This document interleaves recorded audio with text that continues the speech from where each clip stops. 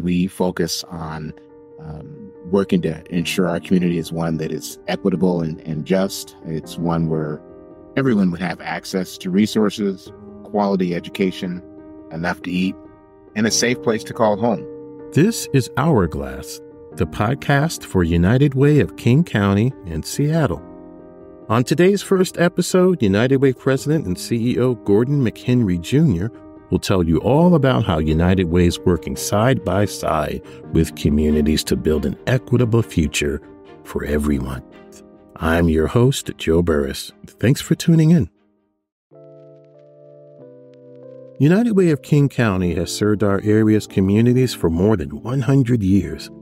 And we've learned that though the people in our communities may come from different backgrounds, ethnicities, creeds, and cultures, the one thing we all have in common is time. Hourglass is a podcast about our time, how we spend it using our talents, our expertise, our resources, and your generous gifts to make a difference in our communities. Our CEO, Gordon McHenry Jr., led us off with a brief description of how we approach our work. He's here to tell you a little more. In this region, a lot of people appropriately are concerned with homelessness. So a lot of conversations start with the fact that people see and are thankfully bothered by the amount of our residents who are unsheltered and struggling. And that's a great place to start. And I try to guide people to not be in a place of judgment or assumptions. These are human beings. There are neighbors. They can be family members. There's a lot of reasons why folks find themselves homeless.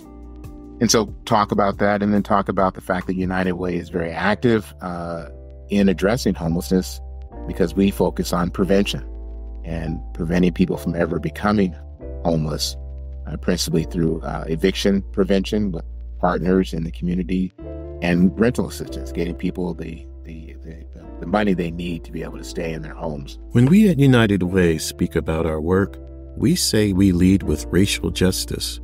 We are working to transform communities through programs that address immediate needs and policy advocacy to undo systemic racism and inequality. Gordon explains why. One of the most impactful books I've read in the last couple of years is Caste by Isabel Wilkerson. And it's a painful, fact-based exploration of how this country was constructed and designed to really do harm to indigenous people and communities, the enslavement of Africans and their descendants to build the United States. And those kinds of harms continue to exist today. And so we have to talk about that at United Way. And when I talk about racial equity, action steps to address racism, systemic and structural racism, it's racial equity in pursuit of the goal of racial justice. And because we also talk about the reality of income disparities and a wealth gap, it's about social and racial justice. And that's a lot of what we're doing. And at United Way, I'll be really clear with anybody who's listening, we serve the entire community. But the data, quantitative and anecdotal, quantitative and qualitative data says it is right and necessary that we center the living experience of our communities of color. So that's what United Way is doing, serving the entire community, adapting and evolving as the community adapts and evolves, and centering our services and our advocacy on the realities, the living experience of our communities of color. When people say, why United Way? Why should I give to United Way? There are so many other organizations I can give to. What do you say? I thank them for making the decision to invest in nonprofits, to be philanthropic, and to or community-based organizations. And that's really important. It can show up in a lot of ways. And I say United Way because we do serve the entire community. We are close to issues of basic needs in terms of housing stability, access to resources, educational access and success, and we're able to leverage dollars. We are a service organization. We invest in other nonprofits, and we raise funds. And when we raise those funds, we raise them from individuals. We raise them from corporations. We partner with the public sector, like the city of Seattle, and King County, state of Washington. Federal dollars roll in that way also. And so we're able to leverage the investments folks make, and in doing so have achieved greater impact. So that's one reason. By the nature of the work that we do and how we do it, we think we're very well informed by the realities of the folks who are seeking services and in need of services. And we're also we do basic needs in every area of United Way that has a service delivery component. Also is doing advocacy, looking at the what we call the policies and the systems that either have created harm or tend to perpetuate harm. And so we use our experience as a community organization to advocate to change policies or to create new policies to make life better for folks. And when you do it on a long-term basis, then that's when you're working on systems change, actually trying to fundamentally transform some of those systems that I mentioned that Isabel Wilkerson writes about, that Edgar Villanueva, who was encouraging philanthropists and community organizations to shift how they're doing the work into a way that's more racially just.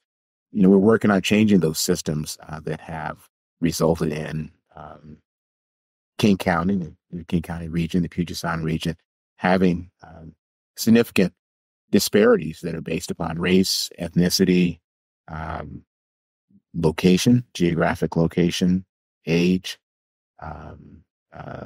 sexual orientation. And so, you know, I think when a person chooses to invest in United Way, they are getting an organization that is very focused on doing its work in terms of whole people, whole communities, working fundamentally in an ecosystem with an ecosystem approach. Racial justice guides our work, and generous donor support makes it possible, enabling us to invest millions of dollars annually in programs, organizations, and initiatives to tackle big issues. And how are we doing? Well, consider the numbers. In 2023 alone, we provided nearly 5,000 households with $49 million in rental assistance and prevented nearly 100 households from eviction. We provided on-campus resources and financial supports at 10 community and technical colleges, serving more than 6,000 students with basic needs to enable them to stay focused on graduating. We provided nearly 14,000 people with tax preparation services free of charge, bringing in more than $13 million in tax refunds and credits. And we successfully advocated for state legislation that permits child care providers to operate out of their homes on homeowner association properties. These are results being felt across King County, particularly in communities of color, and we scarcely do it alone. We're partnering with neighborhood-based organizations who know their communities best and are putting resources in their hands to affect change in their communities. The work that we do at United Way is I think we have like 150 active relationships with other nonprofits and community-based organizations that are organized and existing right here in King County. And so we don't do all the work. We invest in that good work. And why do you do that? Because those organizations have oftentimes a specific area of service, or they are serving a specific part of our community, cultural, race, ethnicity, geographic. And so they've got expertise and experience, and we're investing in that expertise and experience.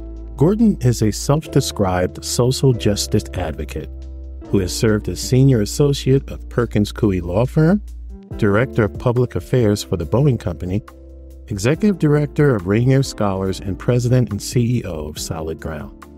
His work has always engaged him in matters of the community and ultimately led him to United Way of King County, where he became CEO in 2019. And I felt like in many ways that brought it all together because we focus on working to ensure our community is one that is equitable and just. It's one where everyone would have access to resources, quality education, enough to eat, and a safe place to call home.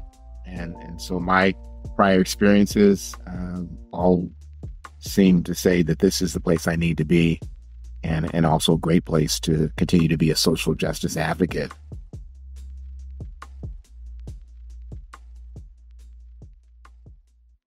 United Way of King County partners with local organizations to help keep our neighbors housed through rental assistance. Among those partners is Wellspring Family Services, a Seattle-based organization that works to prevent residents from becoming homeless and employs early interventions when they do.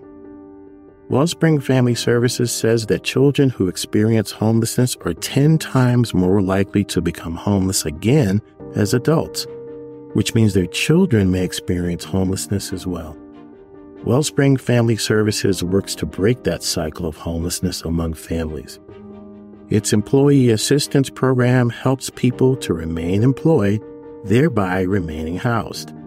Its Early Learning Center provides pre-K education for children of families experiencing homelessness, and its family store provides free clothing and other essential items for newborns to 17-year-olds.